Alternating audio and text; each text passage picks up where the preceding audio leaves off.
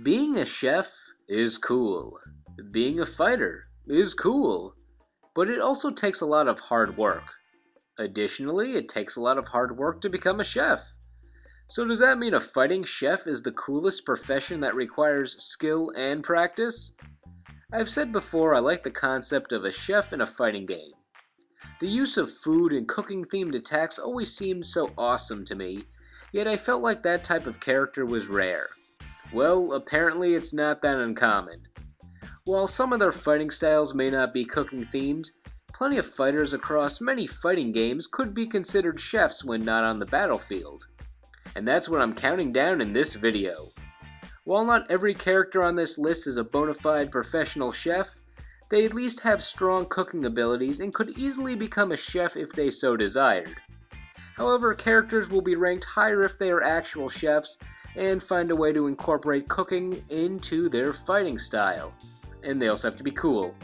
So here are my top 10 chefs in fighting games. Number 10. Benimaru Nikaido from the King of Fighters franchise. While nothing about his playstyle or in-game quotes reference his cooking prowess, some of his bios list him as being an accomplished cook.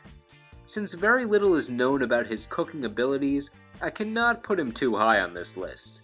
He's a professional model when he's not fighting, but if he ever gets tired of posing, maybe he could get to cooking. If he ever decides to pursue that career, he won't have to worry about his chef's hat falling off since it looks like it would fit snugly around his hair that is reminiscent of that Slim Jim mascot from the early 2000s. Number 9. Gourmand from Power Stone 2. Power Stone was an unconventional fighter which utilized an arena-style format, but it's still considered a forgotten fighting game classic. Now, could you tell Gourmand was a chef? I mean, they didn't make it obvious enough. He has entered the fight in the mysterious castle in the plot of Power Stone because he wants to see if there's any new, rare cuisine to improve his cooking in there. He wields dual weapons, a cleaver and a frying pan. He can also form a pot below his opponents and burn food to use as a projectile. His title is Evil Chef, so I guess the malevolent shading around his eyes signifies evil, and the fact that he burns food, on purpose. Gourmand's name is a pun, sort of. His name literally is a term for a person who enjoys eating and usually eats too much, so there's no actual wordplay. His parents just named him that, assuming he would join an industry that has to do with food one day. Also in Power Stone, every character has a power change ability, where they transform into a more powerful version of themselves. Gourmand turns into a dinosaur. Yup, that chef just turned into a dinosaur. Showing that his hat is also magic, since it was tiny just a second ago, and now it can stretch to fit the head of a dinosaur. I think I'm done with this guy here. Number 8. Hisui and Kohaku from Melty Blood. This one's a bit difficult. Hisui, if I'm pronouncing that correctly, is horrible at cooking, but fights with cooking utensils such as spatulas and frying pans. However, her twin sister Kohaku is excellent at cooking, but has more of a traditional witch fighting style that has nothing to do with food preparation. They are twin sisters who are both maids, so if Hisui did all the fighting and then called Kohaku to do all the cooking without telling me that they were two different people and switched places, I would have thought this was just a good cook who fights with food-related items. If only they didn't have minor differences in their outfits to help us identify which twin is present. Then again, they can fight as a team, so there will be a good cook on the field with that duo. Since Kohaku is a maid who is terrible at housework, she should seriously consider a career in cooking. If that's her best trait and she's a maid, whose primary job would involve housework, maybe a trip to culinary school could lead her to a more fruitful career. And maybe Hisui should lend her sister some of those cooking tools she does not use for cooking purposes. I don't blame Hisui though. If you're a terrible cook who should never go near an oven, you might as well put those utensils to some use, even if they are not being used for their intended purposes. It's probably the same reason why Kohaku, who is bad at housework, uses a broom as her main weapon. Seriously, they could just switch weapons after the match and play up their strengths when doing their maid work. Maybe they do that. I don't know what goes on when cameras aren't on them. Number 7. Yu-Wan from Skullgirls. Yu-Wan is a restaurant owner in the Skullgirls town, Little Innsmouth. He clearly has a very successful restaurant that he runs as the head chef, attracting people, or more living organisms, of all kinds, like humans, cat girls, and this guy. Yeah, I don't know what he is. The only issue with Yu-Wan as a fighting game character is that he is not a playable or even computer-only character. But he's in a fighting game. He's right here, in the background. Still, he had a chance to become a playable fighter with a speculated moveset by the Skullgirls team. He just lost a fan vote. Twice. That would have allowed him to become a playable character.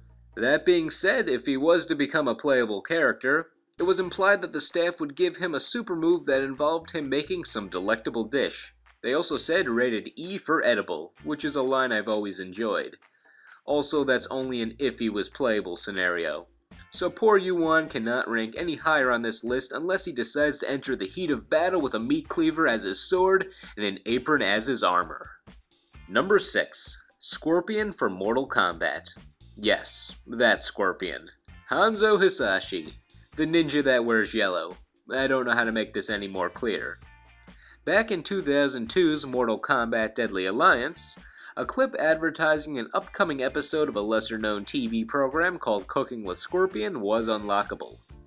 This show was a standard cooking program with Mortal Kombat's very own Scorpion hosting it. We could learn basic to more advanced techniques for the kitchen, ranging from chopping to cake decorating. Look at this face. This is the look of someone who is passionate about his craft. Since I have the standard Earthrealm cable package, I never got a chance to see this show. I think it was only broadcast in the Netherrealm, maybe Outworld too. So I cannot say how in tune Scorpion was with his inner chef, but if he was talented enough to get his own show revolved around cooking, I can assume he's a pretty decent chef. Maybe that's why Quan Chi kept him around for so long. Alas, due to Scorpion's serious demeanor when fighting, he tends not to talk about his culinary skills in the heat of battle. However, since Scorpion was the leader of a ninja clan, along with being a father figure to Takeda all of his life, those cooking techniques likely came into good use when he had to feed dozens of troops. Number 5. Kirby in Super Smash Bros. Brawl. When Kirby sucks at enemies, he gains their powers and skills. Common knowledge, right?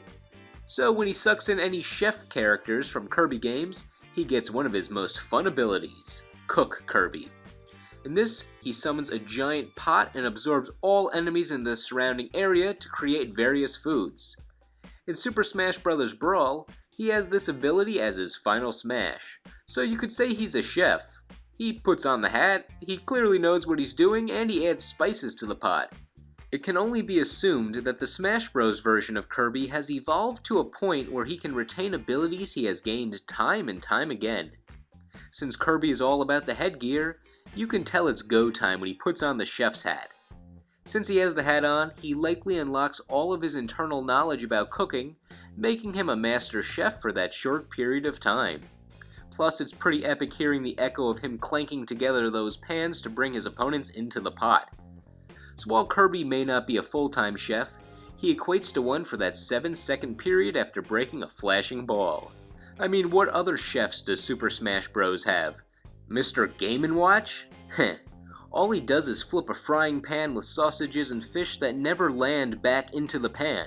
That's not cooking, it's just making a mess. And considering Cooking Mama has not yet been added to the roster of any Super Smash Bros. Game, Kirby is likely the closest we'll ever have to having a Super Smash Bros. Cook. Number 4. Martial Law from Tekken. Martial Law is a Chinese restaurant owner who constantly enters the Tekken tournaments and hopes to win the prize money to use for various purposes, but mostly to repay debts and improve his dojo. However, he is always getting additions to his story that add to why he is broke. For example, in Tekken 4, he established a formerly successful fast food chain called Martial China that lost a franchise war. Despite his recent failures and multiple low points in his career, he seems to make pretty good food since his restaurant always has people in it, even if they are sometimes just his friends. and if he has to threaten some of the customers that complain about his food. He has become more of a comedic character as time has gone on, but that doesn't mean he's a funny fighter. He's based off Bruce Lee, so I would not take his fighting style lightly. He probably is a better chef than Bruce Lee, but also a worse actor. Number 3.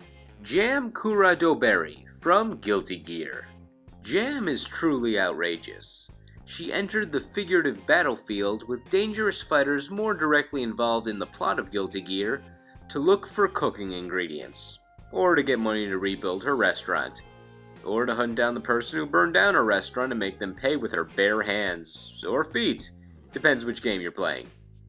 In the first game, she was looking to build her own restaurant, but needed the money, so she became a bounty hunter to make some cash. That's right, she entered one of the most dangerous professions to be able to invest in her dream. That's dedication. However, I feel there may have been a better option. You can't just wait tables for a few more months? Come on, you can do this! Some restaurant owner could find a use for that. Anyway, in Guilty Gear XX, we see she finally has her restaurant up and running after successfully receiving her bounty. This is a game where a mystery person burns down her restaurant and she decides to hunt down this person to make them pay. So she takes matters into her own hands quite a lot when dealing with her cooking career. While none of her attacks really relate to cooking, her key motivation is based on her restaurant. So if it wasn't for her primary aspirations, we would never know how great of a fighter Jam is. Because of that, she gets a high ranking from me despite her more standard attacks that don't reference cooking. As an added bonus, after she gets her restaurant, she is still seen acting as a waitress in her in-game intros and outros, bringing out meals that she prepared. So she does more than just cook behind the closed doors of the kitchen. Number 2. El Fuerte from Street Fighter. El Fuerte is a legend. He enters the stage magnificently, holding a frying pan and yelling at super dynamic cooking time, a lot more emphatically than I just said it. After yelling that, he proceeds to fight an opponent, which by definition is not cooking, but that just shows his dedication to and love for his occupation as a chef. Yes, he's a real-life chef when not fighting. He probably has the least needed plotline in Street Fighter 4, but that doesn't mean we can't love it. He enters the fighting tournament to discover what the other fighters eat to improve his restaurant. At least, I think it's his restaurant. His Super Street Fighter 4 plot is basically the same. Both arcade mode endings involve El Fuerte taking information he gathered from other fighters about their favorite delicacies and doing the only logical thing, combining them. What do you get when you mix E. Honda's Chanko Stew and Zangief's Borscht? Exactly what you might expect. But he added spices? That always makes things better. Right, Kirby? So I guess that journey kind of made things worse for him since he's not good at combining ingredients. He thinks adding chocolate to bad-tasting stew will make it sweeter. How did he get this far in life as a chef? Then again, I'm not a chef, so maybe he's onto something. He also joined the tournament to improve his lucha libre skills, but that has nothing to do with being a chef, so that doesn't matter. Or does it? That's right. All of El Fuerte's special moves involve cooking, sort of. They're named after foods, usually indigenous to Mexico. Habanero Dash, Fajita Buster, Quesadilla Bomb, Tostada Press, and the list gets more delicious. So there you have it. It's hard to get any more chef-themed than that. Unless his outfit reflected it, but that would be a bit too much. Or would it? El Fuerte has an alternate costume where he is basically in his full chef's outfit, with a fancy new hat and the mask intact, so he retains his lucha libre theme. Now, could he possibly get any more chef-themed? Well, maybe if his name represented something having to do with cooking, but that would just be silly. And in fact, it doesn't. It just translates to the strong one. I've gotta say, that's a pretty uncreative name. It might sound cool if you're not a Spanish speaker, but when you think about it, the name is kind of generic. That's like having a character who's maybe a humanoid lizard and just naming him Reptile. But that's, oh, sorry. Well, the name doesn't matter. It's what's in your heart. And what's in Alfuerte's heart is the burning passion of a chef and a wrestler whose heart oven is preset to 450 degrees with the front burners on to prepare the greatest meal of his life. Number 1. Who is the chef to end all chefs? In fighting games, that is. Number 1. Bravo from Chaos Code. Bravo was once a famous Italian chef, but after a falling out with his cooking master, he decided he wanted to specialize in Chinese food. He became a well-known chef for superbly mixing Italian and Chinese cuisine. But that all changed when his customers attacked each other with arguments and ruined his restaurant. With his business destroyed, he decided to set out and join the battle for Chaos Code to get his reward so he can rebuild his restaurant. So if he does not win this tournament, he loses his restaurant. His livelihood as a chef depends on him winning these fights. Alfuerte could at least not win the tournament and still keep his job, but if Bravo does not win, he may be forced to retire or at least take a break from manning his restaurant to raise money to rebuild a new restaurant. And while Alfuerte names his normal wrestling techniques after food, Bravo literally fights you by preparing food, or at least with material for food preparation. He takes his theme seriously, and since he's saving his restaurant, he uses the tools he would likely use at that restaurant. Even his pre-fight artwork has him tasting soup out of a ladle. Not only can he flip his opponents in a frying pan or take out a link of sausages as a weapon, but he will literally prepare a full meal and set the table just to throw it at the opponent for the sake of dramatic effect. And damage. Lots of damage. The fact that this fully set table is basically prepared in an instant is a great sign for how fast he can likely serve customers at a restaurant. I don't know if he prepares all these dishes before the fight or if we cannot just see how fast he really works, but the sheer amount of restaurant-related items in each attack is ridiculously awesome, or awesomely ridiculous. And he has some magical ability to summon his restaurant with a horde of waitresses. So I guess he has this traveling restaurant gig taken care of if he ever wants to enter the food truck business. Of course, I don't have to point out how his outfit reflects his profession. It's actually pretty tight on him. I guess he just wants to show off he's going to the gym. He is a grappler, and bulky bodies are generally traits of fighting game grapplers. So go on and win this tournament with Bravo. His restaurant depends on it, and you'll enjoy showing your opponents what it's like if they ever try to dine and dash on him. And don't worry, he will get a chance to rebuild his restaurant if he wins and get a chance to take on his master that does not want him to pursue his cookery-based dreams. So, what do you think? Who is your favorite chef in a fighting game? Let me know. Are there any chefs that I forgot on this list? Also let me know. Thank you all for watching, and I will see you in the next video.